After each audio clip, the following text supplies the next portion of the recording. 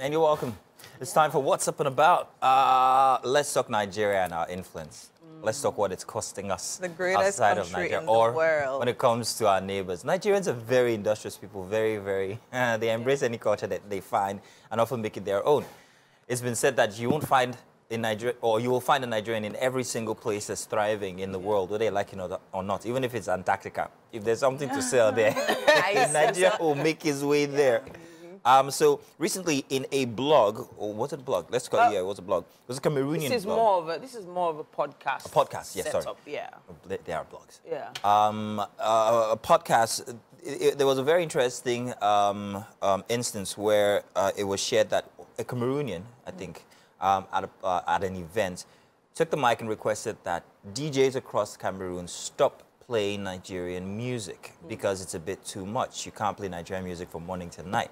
And then this resulted in a conversation, a discussion on that podcast, where they were asking, hey, why is it so? Is it a bad thing to actually copy cultures? But then I'm looking at it from, especially the music point of view, how Nigerians have thrived on other people's cultures, whether you like it or not. It was once Azonto. It was supposed to be Ghanaian. Azonto was from, it started from Ghana. That's my point, yeah. So we took it and we embraced it. And before you knew it, Azonto was a Nigerian beat.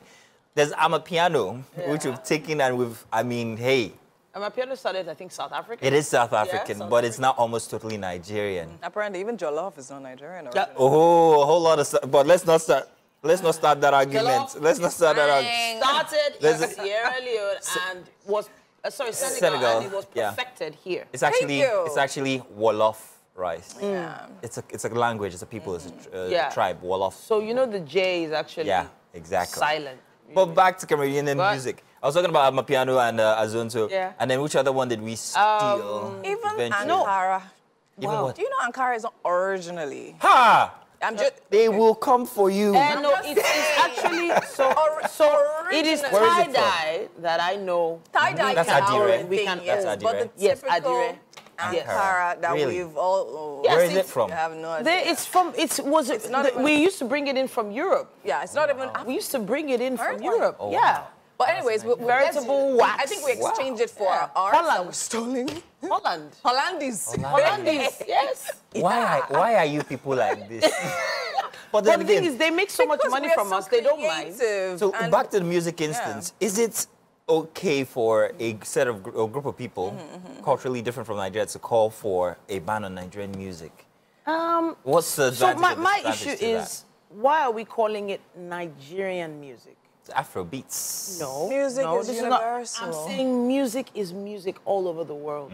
There's music from Beethoven. What country did he come from? I don't know. I love his music. Yeah, comes the bride. Right? Exactly. The happy birthday song. Where did that come from? Okay. Merry Christmas. Now, if you infuse the Exactly. commercial ness, forgive, I can't find another word. The point, how do I put it now? What?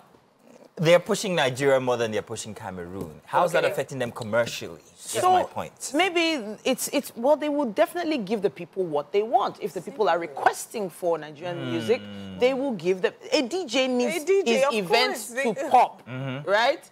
He needs the event to come alive. He will play a Nigerian song and it happens. So if the Cameroonians or the Cameroonian artists haven't put out some songs of recent, That sounds Nigerian. No, that are making their events They're making waves now. pop. People are excited about. So there's always a way. There's always a way to, sort of boost your music industry. There are different ways. Collaborations is one of them. Okay, so I was going to say that. Now, in the past, and I'm talking about 10, 15 years ago, we had collaborations between Nigerian music artists and Ghanaian music artists, which pushed both cultures fairly well. You had R2Bs. Why were R2Bs popular? Because they liked Nigerian music, we liked their beats, and then, hey, we came together and we did something. It was so good that sometime recently in the past, you have Nigerian artists sounding like Ghanaian artists. Mr. Easy, one of the best, by the way. So I look at Awilo. Awilo, for instance, he's Congolese, and we embraced him in the 90s. It was like as if he was Nigerian at the end of the day. He used to come hang out in Nigeria all the time. All the time. I love the welding of cultures. I like to see what a Nigerian versus a Swahili track would sound like, or Nigerian versus Cameroonian track would sound like. I think that's what should be encouraged, not the, hey, just ban it.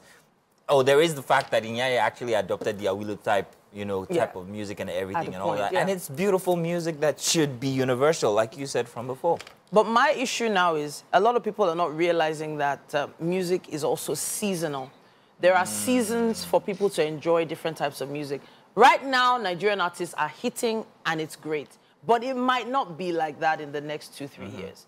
Nigerian artists might have to evolve and start adjusting their sound. Yeah. Eventually, some countries, some places are going to get a little bit tired of hearing the same sound over and over again. As much as you're saying that. As much as you're saying that, I beg to differ, because one thing I know Nigerians constantly do is evolve. And that's why I would tend to jump on a lot of other people's songs and other people's beats and all of that. We're evolving along with their exactly. We're seeing the Rema and the Selena Gomez, see how that is literally catching on like wildfire. Thank you for mentioning that. Talking about Wizkid, Beyonce. So there's a lot. So even the Western world, they're seeing that the best way is not to... Of course, when I was growing up, hip-hop was literally the main thing, right? Exactly. Rap and all of that. And all the music from the Western. But Nigerians now are the ones, if you don't have Nigerian on your song, is like, or probably a Nigerian producer or something. Have you heard of the brand new American Afrobeats musician? He's new on the scenes. Wow. Chris Brown. Wow. Yeah, no, definitely. Wow.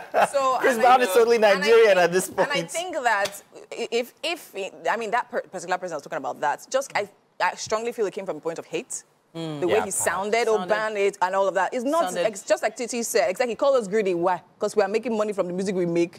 People enjoy the music. Yeah. The people are streaming the music. As Titi said, is what the people want, they will give them. Do you understand? And then the person on the podcast said something very important. He said, instead of pushing for a ban, you now push for, where was that? Cameroon. Cameroonians to embrace their sounds more and probably want to actually be a part of their own sound more, as opposed to saying, oh, ban Nigeria. You ban it, you are just... In the end, they can always appeal. They can appeal to their artists to, start working on more. Maybe it's just the production that's not... Aside that, we also have to admit to the fact that in Africa generally, Nigerians are, I don't want to use the word hated, but beefed. Largely. Seriously, you're talking about R2Bs. Not too long we had Ghanaians, and even the other time we had people that went to Ghana sell. Is a struggle, right? You guys are too good at what you do. Larger than life, and all of that. And we intimidate them a lot. So it's not far-fetched, to be honest. But you have to admit one thing. Nigerians, artists, or whatever industry they're in, they are hardworking. Of course. They push the envelope. Of course. And they always push for quality. Yeah, very true. And that stands the test of time. Very true. Which is why you still have Two Faces songs like African Queen still sounding evergreen. Yeah. They push and push and push. Even the Nollywood industry as well. Once upon a time, Ghanaian and Nigerian movies were a thing. Yeah. Do you understand? That collaboration was tight. But now I'm not even sure what's happening anymore. A lot of the Ghanaian actors live here now. Oh, they do, do they? Do. Some of them do. Do they still do? Yeah. Wow. Like we have Maoli. Okay. We have, Juliet is not exactly Ghanaian, but she lived in Ghana for a long time. Oh, yeah, she was recognized. I think she came from there. She came from there, came here. There are quite a few others, Ajit, Michael. There were so many collaborations of Ghanaian and Nigerian movies, but it's not. There's Chris Arthur. Yeah. Oh, that's true. Chris Arthur's actually not Nigerian. Yeah. Yes. So and we embrace them. We're very welcoming people. So why doesn't it seem like it's same from the other side, our other neighbors? I just think that their industry is not yet that thriving. Perhaps maybe with the collaborations and all of the little suggestions here, if they put that, then perhaps maybe they'll get the we're over 250,000 million Nigerians. Yeah. Compared to the rest of Africa, it's like we're like half of Africa. So actually, relatively, if you so it's in your best interest to jump on, as opposed to struggle to fall off. Yeah, they'll even start copying our fashion right after. In fact, they do already right after Rez and plug. She didn't get it. She didn't get the plug. Wow. In any case, what do you think? Share with us. Use the hashtag WakeUpNigeria on TVC. Would love to know. We'll be back.